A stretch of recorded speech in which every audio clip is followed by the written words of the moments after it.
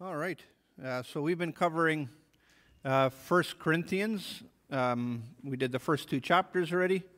So if you remember last time we covered a little bit about the natural person and the spiritual person, some of the differences there, about the wisdom of this world versus the wisdom of Christ. And so today we want to cover 1 Corinthians chapter 3. So feel free to turn with me there in your Bibles. And we'll just read through chapter 3 there first. Verse 1 says, "But I, brothers, could not address you as spiritual people, but as people of the flesh, as infants in Christ. I fed you with milk, not solid food, for you were not ready for it, and even now you are not yet ready. For you are still of the flesh. For while there is jealousy and strife among you, are you not of the flesh and behaving only in a human way? For when one says, I follow Paul, and another, I follow Apollos, are you not being merely human? What then is Apollos? What is Paul? Servants through whom you believed, as the Lord assigned to each." Excuse me. "I planted, Apollos watered, but God gave the growth. So neither he who plants nor he who waters is anything, but only God who gives the growth. He who plants and he who waters are one, and each will receive his wages according to his labor.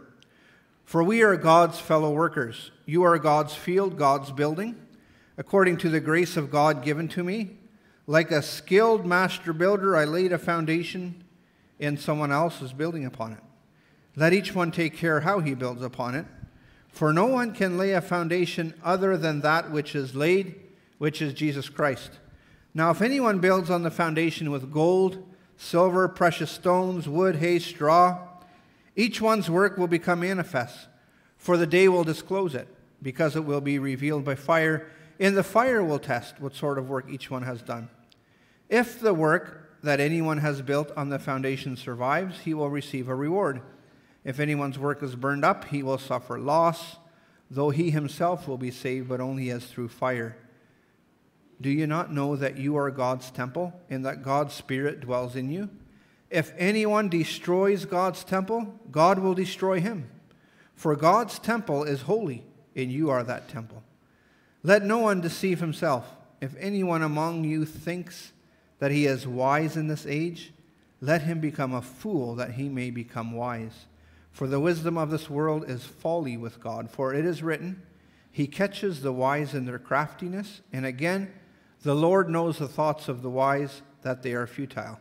So let no one boast in men, for all things are yours, whether Paul or Apollos or Cephas or the world or life or death or the present or the future, all are yours, and you are Christ, and Christ is God's." And so let's go back to the beginning here and start at verse 1. And so the Apostle Paul, remember, he's speaking to a church here that was known to be somewhat of a fleshly, carnal church. They weren't really a spirit-filled church. They weren't striving, or it didn't seem like they were striving to live for God. Probably some people were, but it sounded like many of them had become quite fleshly minded, quite earthly minded might be another way that we would say that. And so Paul says here that he couldn't address them as spiritual people. We might in our day, we might say we couldn't really talk to them about the deep things of God because they were immature. They couldn't grasp it. They were new in their faith, or they hadn't grown in their faith. And so he says here that they were people of the flesh. In fact, he goes as far as to say, as infants in Christ. And then he talks a little bit about what an infant is. He says, an infant is one that you feed with milk, not solid food. And most of us know this to be true as we've had our own children. We know that we can't feed them table food. I have a little 3-month-old baby right now, and she knows her meal time. It seems like every time we sit down to eat, then she wants to eat. But we can't give her the food from the table because she's too immature. Her palate, her stomach, her digestive system can't handle solid food. So she still has to eat milk. So when we eat our food at the table, she eats her own food, specially prepared. And so it's just kind of, every time I see that, it reminds me even of this scripture passage here, that as we give our lives over to Jesus, there ought to be development happening. There ought to be a maturing process happening.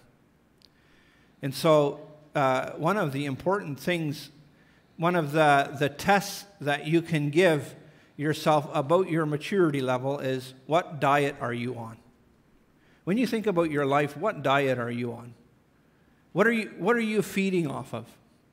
Are you the kind of individual, and so we know people like this who the only spiritual nourishment they get on a weekly basis is what they receive on a Sunday morning.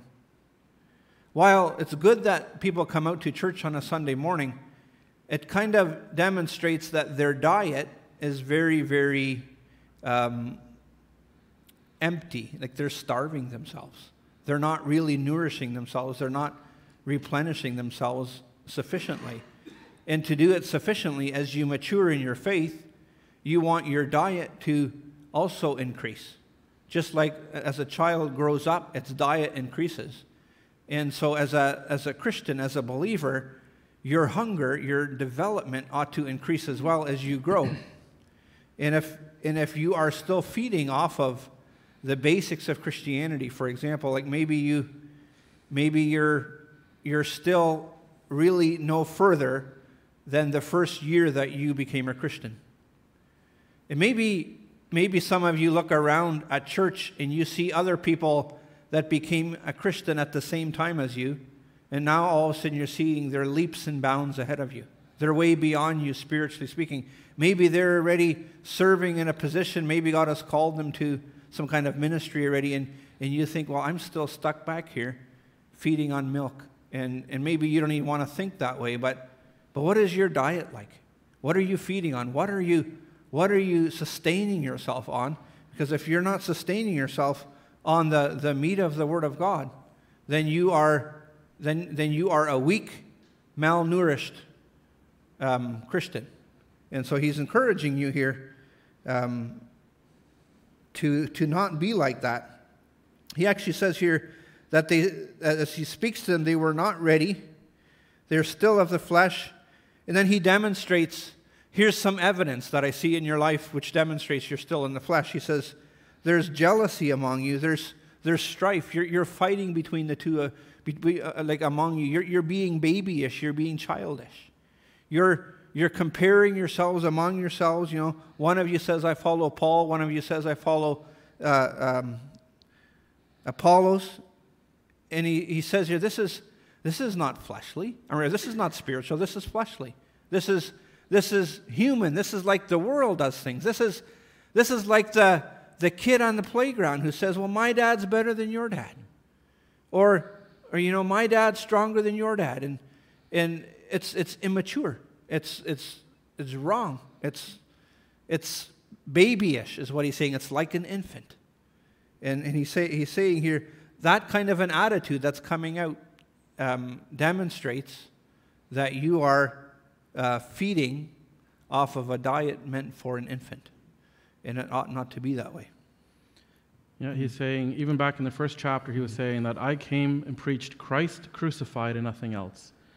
And he's saying here, like you're just saying, the evidence of you still being babes in Christ is the fact that you are being childish, like trying to attach yourself to the person who you think maybe has the highest standing in society, maybe the person with the most status or something, because they want to be attached to whoever is most well known so that they themselves can also climb that ladder, so that they will be looked at as somebody who is somebody. And yet, Paul is saying he came and didn't preach anything for himself. The only thing he came was to say Christ crucified, and that's what he preached. Because this is what the message is about. This is not Apollos, he came and watered, Paul planted, but they're all preaching the same message, and yet these people were missing the point. They're saying, well, you know, I think Paul's a better guy. Maybe he's more well-known, broader. I'm going to follow him. And they're missing the point that Christ is what he was preaching. It wasn't himself. Yeah. And then they get into this childish thing where, hey, my dad is stronger than your dad. Mm-hmm. Right? And they're having this little childish fight about who thinks who's better and who's stronger, and yet Paul is saying, no. That's what proves that you're missing the point, that you're still needing milk. Yeah. Because in the next verse he says, what's Apollos and what's Paul? Servants through whom you believed, as the Lord assigned to each.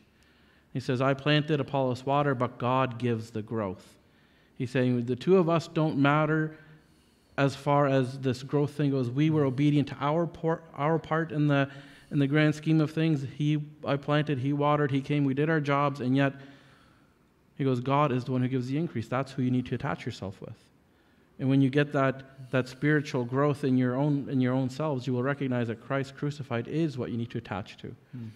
Christ died; he gave himself up to be killed, so that we could live. And when they get that, then that's what they should be attaching themselves to. But they're not there yet; they're still needing milk, and then thinking that whoever they attach themselves to will bring them up higher in that rung or whatever. I'm not sure what their exact reason was there, but they weren't getting it yet that it was Christ whom they needed to attach themselves to. Yeah, it's a little bit like if I was to say to you here, see my beautiful cup, and you came to me and you said, well, actually my cup looks a little prettier than yours, and my cup's actually a little bit better. And I said, a little bit bigger. Look at mine. Look at all mine was actually made in Canada. It's made here. It's designed perfectly, and all the while, we would be debating all this stuff here, but it would be what's inside the cup that counts. It's not what's outside, right? And that's what he's saying here. He's saying we are insignificant. It's all about God. It's not about the outside. Yep. In verse 8 there, he says that every single one of us are going to receive our wages according to the way we labored. God is going to, one day we're going to stand before the Lord, and everything that we did as a believer is going to be put to the test, or to the flame, to the fire. And he says, we will receive wages according to our labor. Not according to someone else's labor, not according to how we compared ourselves among ourselves. It's going to be based on the things that we did, how we built, and what we built with. And then I love what he says in verse 9. He says, we are God's fellow workers. He says, you are God's field, meaning the church of Jesus Christ is the field. And actually, in a sense, you could even say the world is the field, because it's the world where the believers are taken out of. To some degree anyways. But we are the workers that are going around, and we are ministering to people, and bringing salvation to them, and sharing the good news with them, and we are practicing our good deeds before them, so they will give glory to God. And then verse 10, he says this. He says, now, Corinthians, I want you to look a little bit at my life. And so he says, this is what I did. Like a skilled master builder. And he's not bragging about himself. In fact, he was the same man that called himself the chief of sinners. But he said God endowed him with skill. God endowed him with a gift and an ability. And so he says, with skill, he laid a foundation. A good foundation. And so this is a thought that we also need to consider is, what foundation are we laying? And upon what foundation are we building? There's many people today that claim to be following Jesus, but they're not building upon the right foundation. And here he says, I laid a foundation. And then he says this, someone else is building upon it. Let each one take care how he builds upon it. And just so you know, I think of this passage in a really sober-minded way, because of the position that I've inherited here in the church. I've been serving as pastor here now for about 5 years, and I'm building upon a foundation that was laid by the previous pastor, and he built upon the foundation that was laid by the previous pastor. It's a really interesting thought when you think about it. And so some of the harvest that we've had here in the church is the fruit of someone else's ministry. And that's okay. There's nothing wrong with that. Years down the road, when I'm gone, there will be fruit that will come out of the ministry that I gave here, Lord willing. And so he says here, every single one of us, though, is building. Like you as a young person, as a new believer, one day you're going to pass the torch on to your son and your daughter, and they're going to build upon the foundation that you laid. And so every single one of us needs to take care how we build upon that foundation. What's our motivation? Why are we doing these things? Like what is our purpose in these things? Are we doing these things so that people will observe our works? Is that our motive? Are we doing good deeds for the kingdom of God so that men will praise us? Are we doing good deeds because we genuinely love Jesus and we want to see his kingdom advance in a world that is so hopeless? What is our driving motivation in life? What is really there? What brings us out to prayer meeting? What brings us out to church? What brings us out to serve the Lord? Like, why would we give someone a gospel tract and say, hey, have you heard of Jesus? Why would we do any of those things? Is it so that others would see that? Is it so we would fulfill a certain quota that we have every day? These are all things that we need to ask ourselves so that we understand how we are building upon this foundation. Yeah, I'm kind of thinking of when you go back to Houghton Center before our time, before Pastor Henry was pastor, there was Pastor Ham, right? And he was building on Christ crucified. So I don't know a whole lot of details about the individual, but I just know that he was a born-again believer that was preaching the truth from the Word of God. And when he was ready to leave, the whole church said, oh no, what's going to happen now? Our pastor's leaving. And yet God had already raised up somebody that was going to take over for him. And maybe there was a few individuals that had attached themselves to that pastor, and they may have left the church at that point when he left. I'm not sure about that, but you hear this often. And then when Henry was leading the church for like 20 years, thereabouts. Yeah, just about. Yeah. So, and then the same thing happened. The church was doing well, and he was preaching Christ crucified and being obedient to his calling. And then when they were going to leave to go to Mexico, there was some people that were saying, oh no, what's going to happen to Lighthouse? Oh no, our shepherd is leaving. Like, no, if you're attaching yourself to Henry, then our church would have crumbled. Mm-hmm. But it wasn't the pastor that we were attaching ourselves to, it's the Word of God, the Christ crucified. And that's kind of what he's saying here. Like, be careful how you build on this. If you're going to lead a group of people, if you're going to go preach the Word on the street, wherever you're going, if it's going to be anything other than Christ crucified, you have a very, very shaky foundation. It has to be Christ crucified, and it can't be about you. Yep. Right? And I think that when I look back at those things, and I see that Mr. Ham built on Christ, Henry did, and you are. So there's solid building on solid foundations where the church can come and get fed because they're hearing the Word of God, not saying, look at me, who I am and what I can do, but we're basing it on the Word of God. And I think that's when the church can grow and thrive, even if there's chaotic times for it. But even when the day comes when you're gone, if the church has, as a whole, has built their foundation on Christ crucified, it can continue to thrive. Yep. And like Paul is saying here, like as insignificant as he is, so are we. His church will be built by God and not by us.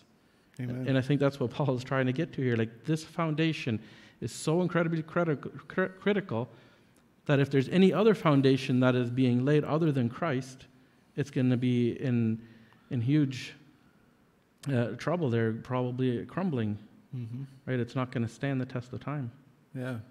And then he says not only that, but how you actually build on top of that foundation is what's a big deal. And he gives some pretty cool illustrations there that if you take time to kind of research it, like he's saying that if anyone builds on it gold, silver, precious stones, those are three good things, and then wood, hay, and straw. Those are three things that will burn up when it gets put to the test, right? Yep. Like when you're thinking of the idea of gold and silver and precious stone, these are three commodities that are hard to come by. They're not just laying around anywhere that you can use. You normally have to dig in for them to be able to find it, even to build on top of this. So like when you're relating that to the Word of God, it's not like you're not just reading over a text and you're saying, okay, I did my duty for the day, and you walk on. You actually dig into Scripture. You say, what is God saying in this, right? Like, to me personally. Yeah, what is he telling me here? Not just saying, well, he says wood straw, okay, well, I read that part, now I'm good to go. I did my duty for the day. But when you're digging in, because gold, silver, and precious stone, they're not just laying around. It requires hard work. Yeah. You know, and the life of a Christian, when you want to get grounded, when you want to get to the meat and potatoes, it's work.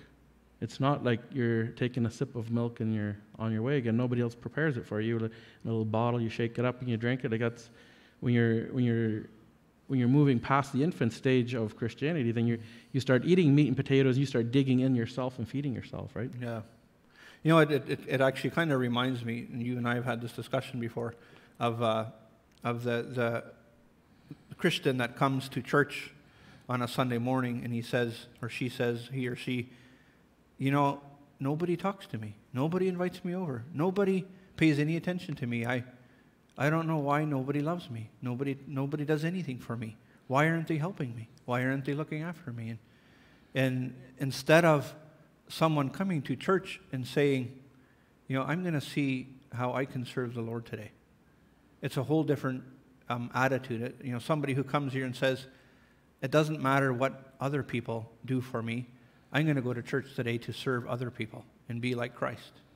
It's just a different way of looking at things, and it kind of separates the one who is building, I think with gold, silver, and precious stones. You're talking about this hard work versus somebody who's just whatever, and do whatever with whatever motivation, right? Kind of reminds me a little bit of that. Yeah, like one of the presidents in the U.S. quoted, and I'm not even sure which one it was now offhand, but don't ask what the country can do for you, but ask what you can do for your country. It kind of applies to the church. Don't come to church saying, I want to see what they can all do for me. I have some needs. Let's see what they can do. Rather than coming and saying, because if you wake up in the morning and say, God, put somebody in my path today that I can be a blessing to, He will. There's always somebody less fortunate than you. There's always somebody who has a need that you can help fulfill. And there's always something you can do to be a blessing, rather than saying, man, who is going to come and help me today? Well, I think there's a reason why Jesus said it's a bigger blessing to give than it is to receive. Because as you are blessing somebody else, you are being fulfilled. Amen. All of a sudden you have this purpose and meaning in life, and your problems all of a sudden seem a whole lot smaller than they did before. Yeah, it actually can pull you out of depression and give you reason for living. Notice there he says that everyone's work will be tested by fire.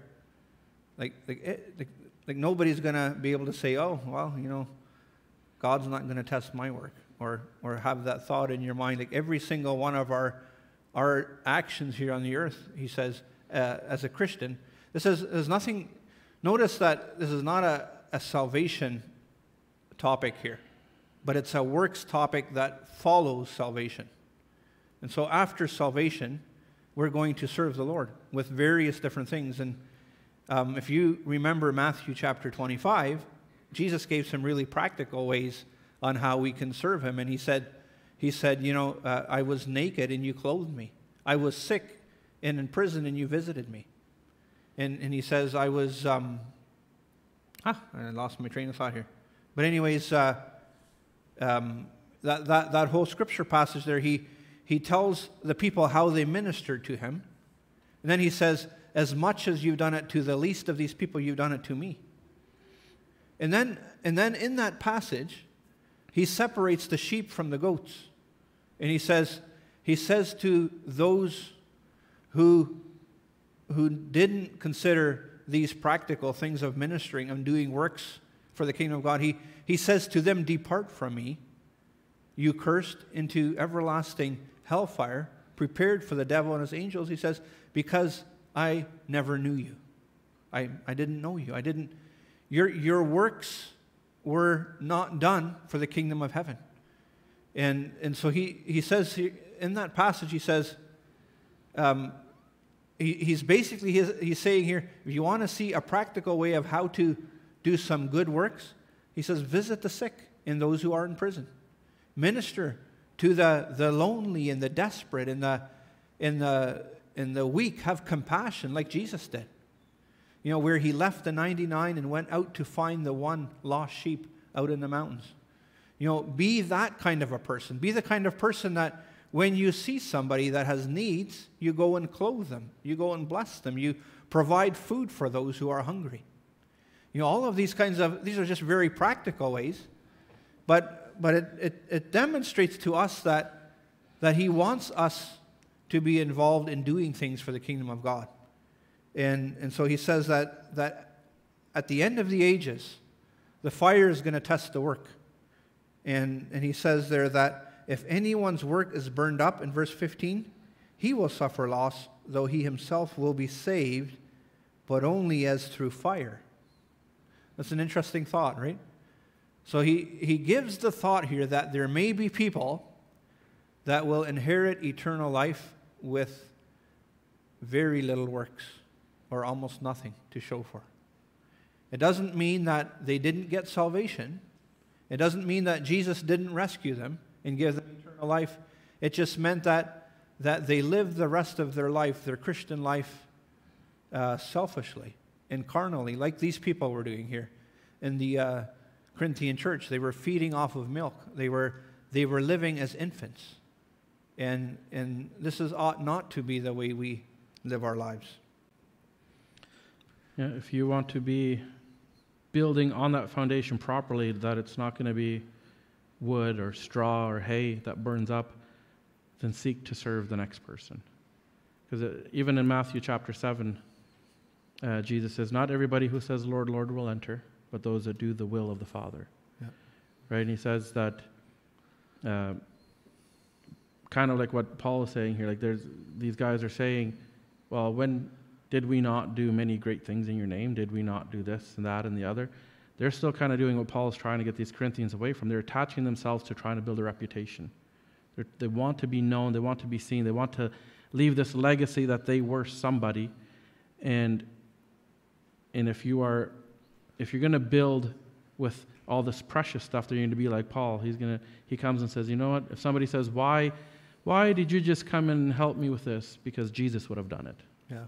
Amen. Not because I'm a good person and I have compassion on you, but Jesus would have done it, and I'm trying to imitate Jesus. So what he would have done is what I'm trying to do. So glory to him. Right? Then you're not building on yourself, then you're lifting up the name of Jesus in the process. So there's very simple things that you can do in that, like you're already sharing, like giving somebody food, like when you're helping them if they need clothing, whatever it may be, but you're helping them because Christ would have done the same. And then you're not building on straw or wood or hay. Yeah. Yeah, just a few more thoughts here yet as we wrap up this chapter. I don't know how many of you ever stop and meditate on verse 16 and 17 there. You know, from time to time people I'll get into conversation with people and they'll be of the mindset that, you know, everything about the Christian life is spiritual. There's nothing physical. In these couple of verses here, though, it demonstrates something a little bit different. That the physical is very much a part of the spiritual. And so he says this, he says, your body is the temple of the Holy Spirit. Your body is the place where the Spirit of God resides. And so he says this, that if anyone destroys God's temple, God will destroy him. And I just wanted to share just a few little thoughts about it. I just think this should give us a little bit of pause to even consider how we treat our own bodies. You know, sometimes we talk about the issues with alcohol addiction, drug addiction, and cigarette addiction, and maybe we don't give it a whole lot of thought. But and it's not even just that. How about eating wrong foods, junk foods, and these kind, not eating the right kind of foods? Is that really any worse than someone who smokes cigarettes? Somebody who destroys their body with the kind of foods that they eat or the kind of drinks? You know, I think even, don't take me wrong here, but I think even of some of these energy drinks. You know, I'm not preaching against energy drinks per se, except for the fact that, should we not consider a little bit more carefully sometimes the kind of food and drink that we put into our physical bodies, knowing that we are the dwelling place of the Spirit of God? And I thought of that today as I was reading this, and just thinking, if we destroy God's temple, God will allow it. In the sense he's saying, God will destroy him. If we corrupt ourselves with all of these contaminants and these things that end up destroying us, and we end up living a shortened lifespan, I really think one day we'll stand before the Lord, and God will say to us, I had a lot of things prepared for you and planned for you, but you destroyed your body with substance abuse. You destroyed your body with all these contaminating things that inside your mind, you had a guilty conscience. You knew these things were not healthy for you. You knew these things were not helping you. And he says here, remember that God's temple is holy. And he says, you are that temple. And so when we consider those things, we ought to remember that God's temple is holy. That means us. That means the things that we take in physically, the things that we watch with our eyes, all of those things, are they contaminating us? Are they destroying this temple? Yeah, I think that's an incredible statement there in that verse. Yeah. That God will destroy anybody who destroys God's temple. And he goes, because God's temple is holy. Mm. He doesn't want to make any mistake or have anybody think wrongly of it here. God's temple is holy, and he goes, and you are that temple. You are that holy temple of God. I think sometimes we take it so for granted, like you were just sharing some of those abuses that we often take part in, like whether it's gluttony or whatever it may be, if it's a different kind of addiction. But we abuse the temple, the holy temple of God, willingly by the things that we're doing. And I think if we can stop it for a moment, just try to comprehend what that means, that we are that holy temple of God, I think we might start making a few different life choices, right? Like where we would probably honor God's workmanship a little bit more. Yeah. Rather than getting sick down the road and thinking, well, now what? How am I going to find help now? And not saying every sickness that comes your way is a direct result of that. Sometimes there's things that come up that you don't have control over. Right, yeah. But very often, it's because of the prolonged use of something. A lifestyle or carelessness even, or something, yeah. Yeah. Yeah, and so he if we look at the rest of the passage there, he says, let no one deceive himself. Anyone among you who thinks he is wise in this age, let him become a fool, that he might actually become wise in the things of the Lord. Because the wisdom of this world is foolishness with God. As it is written, he catches the wise in their craftiness. And again, the Lord knows the thoughts of the wise, that they are futile. The philosophers of this age, the professors of this age who would try to convince you that their way of thinking is right. Whether it's evolutionary based or whatever it is. The wisdom of this world, he says, in the direction that this world is going in is futile. When you think of the word futile, one of the greatest ways that I can think of it is going nowhere. It's futile. It's going nowhere. It's hitting a dead end. And he says that's what God calls the thoughts of the wise of the world. The direction they're going, it's futile. So he says, because of that, don't boast in men. Don't become like them. And he's going back to this thought that these Corinthian people had, where they were trying to follow after a man, whether Paul or Apollos or Cephas. Don't boast in men. Don't boast in the cup. It's what's inside that counts. Stop focusing on the outward, on the vessel. He says it's what's inside that counts. You are Christ, and Christ is God's.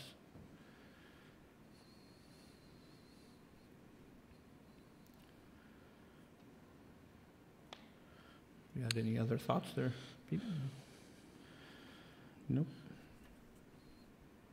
Yeah, so may God give us wisdom to to see what He values. May we value what He values. And may God give us wisdom to not lean on man's temporary, foolish philosophies. I'm going to close in prayer. Yep, let's pray.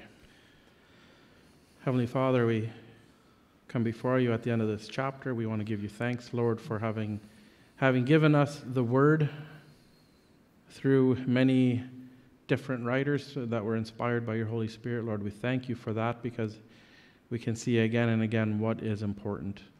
Even as Paul was trying to teach these Corinthians here about the importance of attaching themselves to Christ crucified, not anybody that would come and speak to them, but that they would have the proper view of God, and that they would build on the proper foundation, and even building on it properly. Lord, I thank you for the teachings in this chapter. Would you help us to apply it to our lives personally, so that we would be able to grow in our faith, that we would get away from being hungry for milk and actually learn how to eat ourselves by feeding ourselves with your word. Father, I pray this for each one, that we would have a hunger and a desire for righteousness and for your word, and that we would take it and consume it and grow spiritually from that. So Lord, I thank you for each one that came, and pray that you would bless us even as we leave from here. In Jesus' name, amen.